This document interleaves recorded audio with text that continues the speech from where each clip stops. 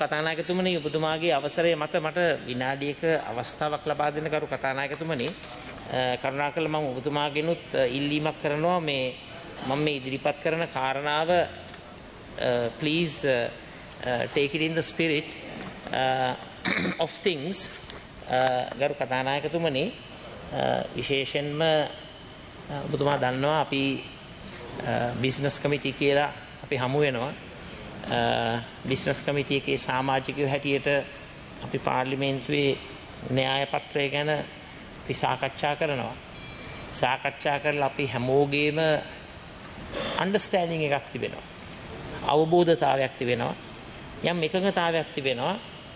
අපි මේ ප්‍රවේශ වෙන එකඟතාවයන් ඒ ආකාරයෙන්ම ක්‍රියාත්මක කරන්න. ඔබතුමා දන්නවා මම ඉල්ලීමක් කරා පක්ෂ නායක රැස්වීමක් බිස්නස් කමිටි රැස්වීමක් ඔබතුමා එක යෙදෙව්ව අඟහරුවාදා දවසේ ඊට පස්සේ අඟහරුවාදා දවසේ බිස්නස් කමිටි එක කැන්සල් වුණා. කැන්සල් වෙලා ඔබතුමා එක සිකුරාදාට දැම්මා. අපි සිකුරාදා සවස් 2ට හමු වෙලා කතා කරා. කතා කරලා මම ඔබතුමන්ලගෙන් ඇහුවා මේක දිනයක විවාදයක්ද දින දෙකක විවාදයක්ද කියලා. මොකද මේක බොහොම බරපතල ප්‍රශ්නයක් නේ ඩොමෙස්ටික් ඩෙට් රීස්ට්‍රක්චරින් දේශීය ණය ප්‍රතිව්‍යුහගත කිරීම. ඒතර ඔබතුමත් මම හිතන්නේ සභානායකතුමත් ඒ අවස්ථාවේ හිටියා. අපිට කිව්ව දේ තමයි ඉරිදා දවසේ විවාදේ තියන්න අවශ්‍ය නැහැ. හැබැයි ඉරිදා දවසේ පැවැත්වුවාසේ එයට සරිලන කාල වේලාවක් අපි සෙනසුරාදා දවසෙන් පවත්වලා අපි රාත්‍රී වෙනකම් පවත්වලා අපි ඒක අවසන් කරමුයි කියලා කිව්වා. ඒක තමයි අවබෝධතාවය. ඒ වගේම එතකොට යෝජනාවක් ආවා කීයටද වෝට් එක කියලා. වෝට් එක 7:30 තියමු කිව්වා. හැබැයි ඒක පදනමක් මත තවත් කතික ගරු මන්ත්‍රීතුමන්ලා මන්ත්‍රීතුමියන්ලා සිටින්නේ නම් අපි සභාවේ එකඟතාවයක් අහන්න අවශ්‍ය නැහැ. අපි බිස්නස් කමිටි එකේ එකඟතාවය තුළ අපි එකඟ වෙමු. තවත් කතිකයෝ ඉන්නේ නම් මොකද සමහර වෙලාවට අපි තීන්දුව කරන වෙලාවට කතිකයොත් නැති අවස්ථා තියෙනවා. ඒ නිසා ප්‍රොවිෂනලි අපි යොදාගත්ත 7:00ට අපි වෝට් එක ගමු. හැබැයි අපි වැඩි වේලාවක් ගන්නවා. ඒ මොකද අපි එකඟ වුණානේ ඉරිදා ඩිබේට් එක නොපවත්වන්න. ඉරිදා අවශ්‍ය නැහැ කිව්වනේ. මං රටටත් ජනතාවටත් කියන්න ඕනේ ඉරිදා ඩිබේට් එක අවශ්‍ය නැtei කිව්වේ ඒ ඉරිදාට යන ටයිම් එක සෙනසුරාදා රෑම දෙනවා කිව්වේ හින්දා. ඒ නිසා මම විශේෂයෙන්ම මේ අවස්ථාවේ මම ගරු කතානායකතුමාට කියන්න කැමතියි විශේෂයෙන්ම මම ඔබතුමාව යොමු කරනවා Parliament and Democracy in the 21st Century A Guide to Good Practice Interparliamentary Union මේකේ බොහොම පැහැදිලිව සඳහන් කරනවා විශේෂයෙන්ම ස්පීකර්ගේ conduct එක. It has to be above party. It can't be prejudicial.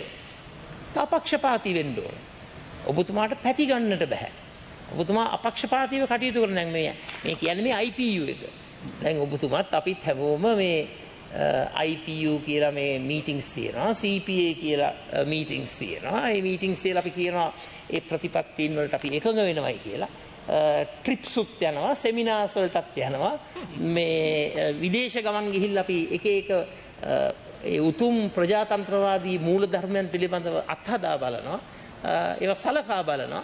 ඉතින් ඒ ඔක්කොම කර මම ඔබතුමාට කියන්න කැමති මේ බලන්න දැන් මේ කොමන්වෙල්ත් එකේ ලැටිම හවුස් ප්‍රින්සිපල්ස් දැන් ජනාධිපතිතුමා බොහෝම උනන්දුවෙන් ලැටිම හවුස් ප්‍රින්සිපල්ස් ගැන කතා කරනවා.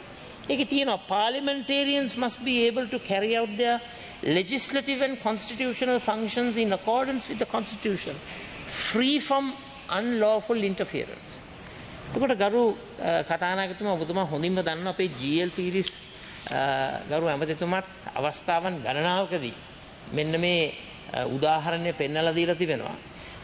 ලෙන්තල් කියන කතානායකවරයා විශේෂයෙන්ම පාර්ලිමේන්තුවේ සිදුවෙන ක්‍රියාදාමයන් පිළිබඳව පළවෙනි චාල්ස් රජතුමා තමන්ගේ විරෝධතාවයන් දක්වනකොට ඇවිල්ලා පාර්ලිමේන්තුවේ දොරටුවට ගහලා කියනකොට කතානායකතුමා කිව්වා, "Sire, I have neither tongue to speak."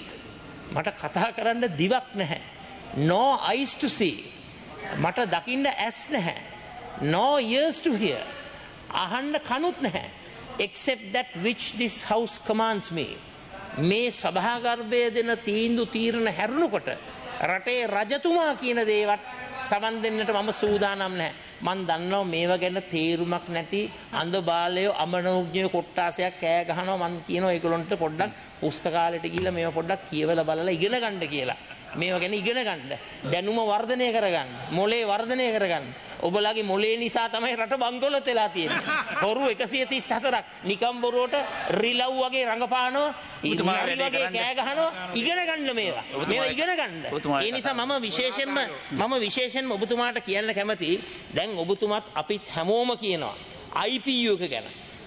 IPU එකේ කියනවා procedures and mode of working are inclusive and give full opportunity to all its members to play their part in its work. මේ කියන්නේ මොකක් ගැනද? Fair and inclusive parliamentary procedures ගැන. මම නෙවෙයි කියන්නේ.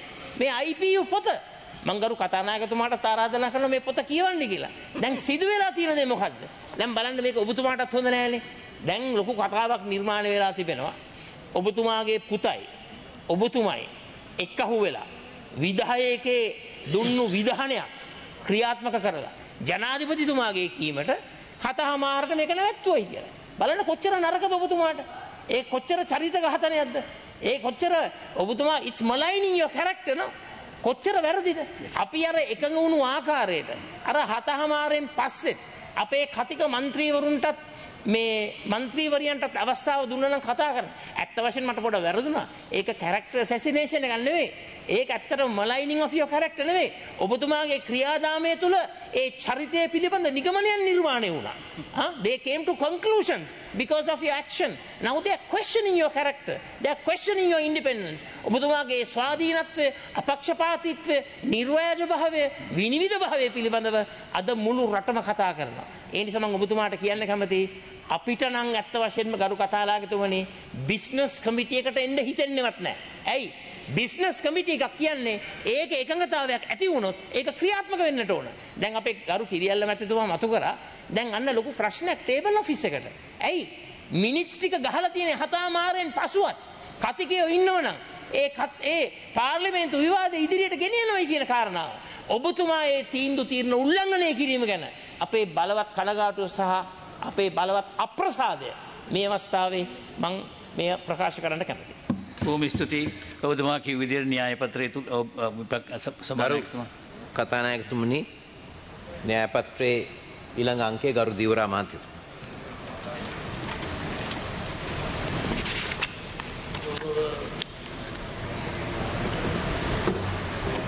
ගෞරව සභානායක